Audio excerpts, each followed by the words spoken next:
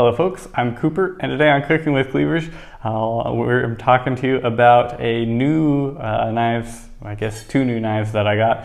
These are Taiwanese fish knives that are unique to Taiwan and very interesting knives. So I'd just like to make a video about them. I've previously made videos about like the Taiwan style cleaver, the rounded cleaver or cinnamon cleaver, as well as the Shanghai profile cleaver as some specialty style cleavers. These are also specialty knives here in Taiwan. They're called tuna knives because they're primarily intended for fish, but they can be used for all types of proteins. These are actually fairly small models of the Taiwan tuna knives. I didn't want the 1600 kilogram or the 1600 gram version, the 1.6 kilogram version. It's a little big for me because I don't actually butcher any tuna. So I was given these knives by Jende Industries, which is a Taiwan-based company that ships to the United States and like Australia and a few other countries, but you can look them up at jendeindustries.com. Very cool people. It was nice of them to give me these knives. I was given these for free and I get to keep them after I make some videos about them. They reached out to me and I was happy to look into these cool profile knives. Anyway, just a little bit about these particular knives. This is called the Master Guo Effin Big series, and this is the G4. There's a bunch of different sizes, but this is the G4 size. It weighs about 278 grams and is about 180-ish, 85 millimeters long blade. This is the G3, also the Master Guo Effin Big G3. It's a very light knife, very nimble knife, good for more I guess you'd call it acute cutting. Anyway, there's a lot more control with this thin, lightweight slicing knife, so you can get in and do more delicate work with it. But it is the G3 size. It's 127 grams. It's 133 millimeters long and like 64 millimeters tall. So a cool little knife. They're both made out of spring steel, so like you get from your cars, that the shocks or springs in your cars, that sort of a steel, which is a carbon steel.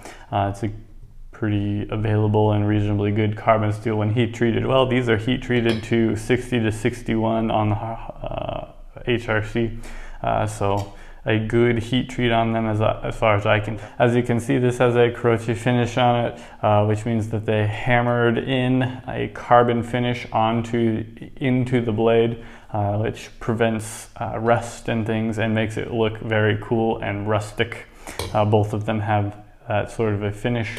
Both of them are made from spring steel, and both of them are a good hardened steel as far as I can tell. I put them on the whetstones the other day, and they were good sharpening. You could tell that they were a little harder than many of the Chinese slicing cleavers that I've had, but that means they should retain that edge well and be great for slicing through those proteins for a good long time before you have to resharpen them.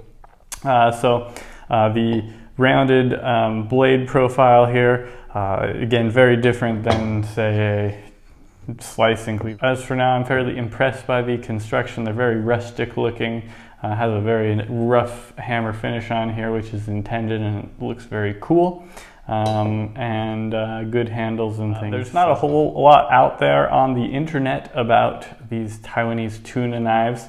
There's a few videos on YouTube where they have the larger size tuna knives and they're breaking down whole tunas and stuff. So those are cool videos to watch. I'll see if I can get out to a fish market and take a video of them doing that. If not, you can just look up breaking down a whole tuna in Taiwan or something, and you'll find lots of videos where they have massive knives like this, but 3 times bigger, and like, yeah, very large knives used to break down those tuna. If you're interested in getting your own Taiwanese slicing or Taiwanese tuna cleavers, they're pretty much only sold, as far as I can tell when I look it up on the internet, they're basically only sold by Jende Industries. You can often find them sold by Jende Industries through Amazon, or you can get it from jendeindustries.com. If you don't like carbon steel so much, they also have